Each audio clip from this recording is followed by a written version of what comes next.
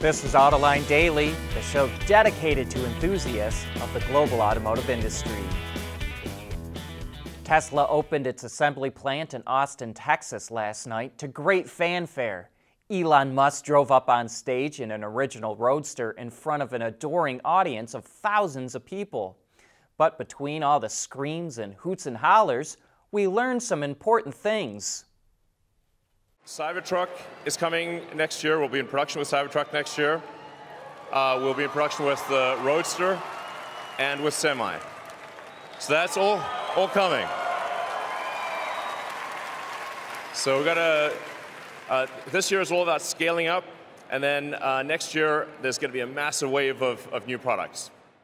Wow, that's a lot. The Cybertruck, the new Roadster, and the Semi next year.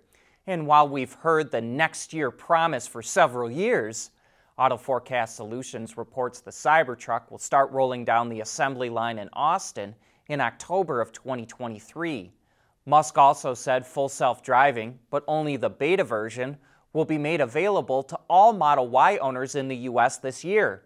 Interestingly, all the Model Ys built in Texas will be dedicated to sales just in the eastern United States. And with both Austin and Berlin now operational, Tesla will really ramp up sales and production this year. Eventually, Tesla wants to get to about 20% of global market share, which would be over 20 million vehicles a year. Ford was the first traditional automaker to split into two business units for BEV and ICE, and now Renault is looking at doing the same thing. Reuters reports that the BEV business unit would be called Ampere, while the ICE unit would be called Horse. Renault's CEO Luca De Meo told analysts they're even looking at spinning off the BEV business unit under its own IPO, probably next year. And that set off alarm bells at Nissan, because that IPO could upset the whole Renault-Nissan-Mitsubishi alliance. Bloomberg reports that there will be a big meeting in Japan next month with top executives and board members from both Renault and Nissan there. Both companies are in a crisis right now too. Nissan is losing money, and Renault just lost its second largest market, which is Russia, and is going to take a big financial hit. An IPO of Renault's BEV business could upset the whole architecture of the alliance. Renault owns 43% of Nissan and has voting rights at the board level, while Nissan only owns 15% of Renault and doesn't have any voting rights. Moreover, Renault is floating the idea that the alliance should take on another partner for the ICE side of the business. Mobility is becoming electric, connected, and autonomous, just like the manufacturing world. But will always be one thing: a reliable partner for our customers.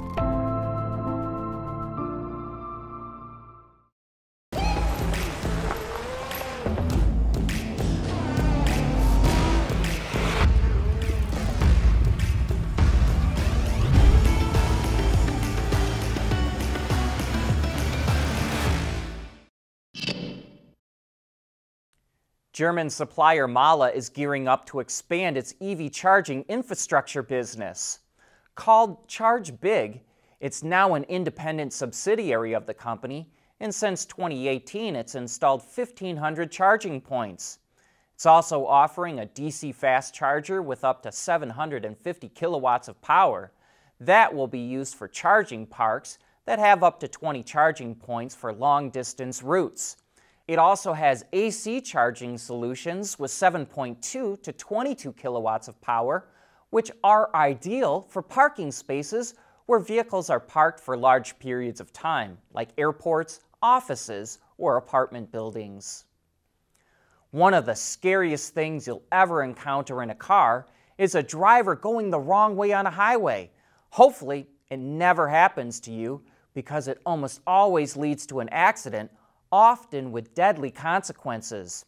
In the US alone, it accounts for 400 fatalities a year.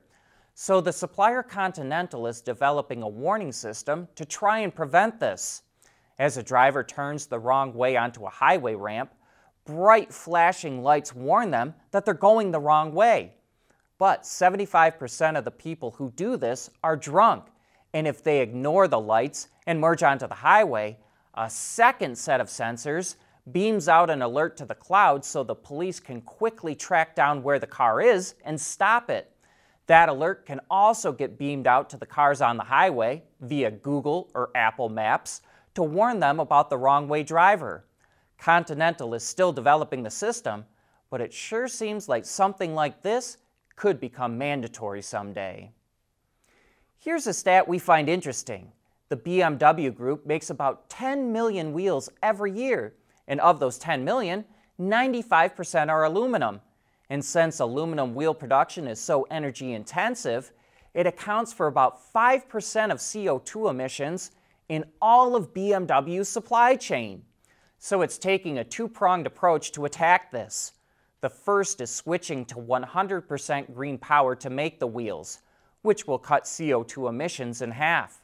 The second move is to start using recycled aluminum in its wheels.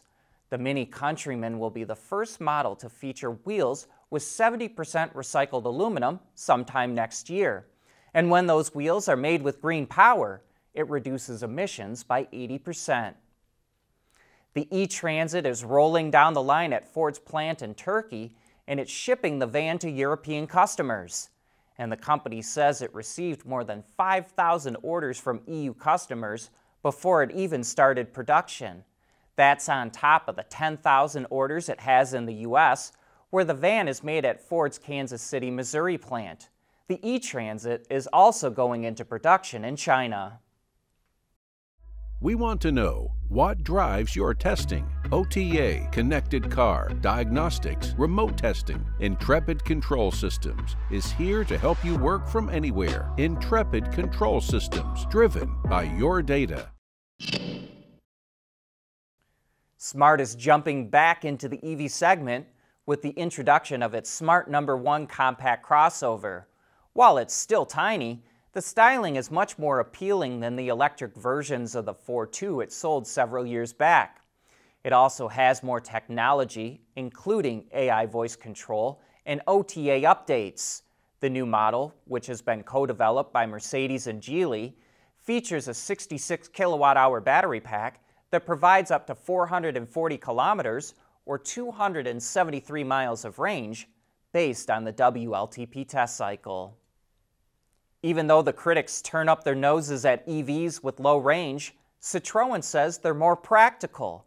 It argues it's more economical to have a smaller, lighter battery that can charge quickly rather than a bigger, heavier battery that takes longer to charge. It's probably saying that because the electric version of the C4 is equipped with a 50 kilowatt-hour battery pack that provides 357 kilometers or about 220 miles of range based on the WLTP cycle. But customers don't seem to mind. The eC4 accounted for 35% of C4 sales in the first quarter of the year. We've been showing you those Jeep teasers of the concepts it's taking to Moab. Well, now here they all are. But we don't have time to go through all of them, so we'll highlight one and provide a link if you'd like to check out more for yourself. Well, meet Bob.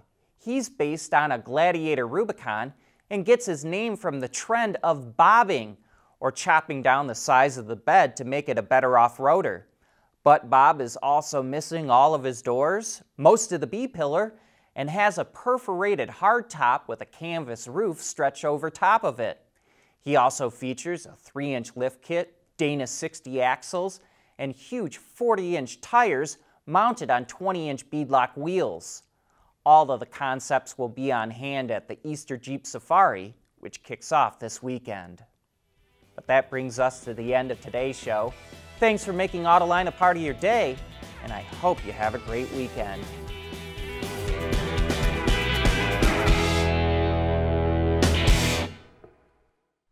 Autoline Daily is brought to you by Bridgestone, solutions for your journey. Intrepid Control Systems, over-the-air engineering, boost your game. And by Scheffler, we pioneer motion. Ward's is the industry leader for news, data, and analysis. That's why companies across the globe subscribe to our premium service, maybe even your own. Log in for subscriber access now. Check your company's intranet for details and rely on wardsauto.com to keep you informed.